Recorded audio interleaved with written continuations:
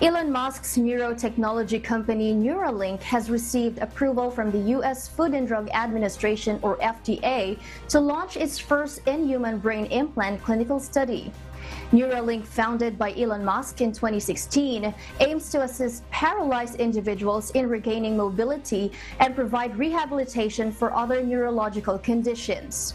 Previous studies have been conducted on animals, and Neuralink has been the subject of multiple investigations by the U.S. District Attorney's Inspector General Office regarding potential violations of the Animal Welfare Act.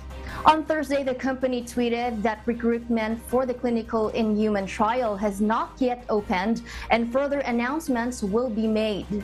Meanwhile, the Swiss Federal Institute of Technology in Lausanne has developed and implanted a brain-spine interface that establishes a direct neurological connection between the brain and the spinal cord.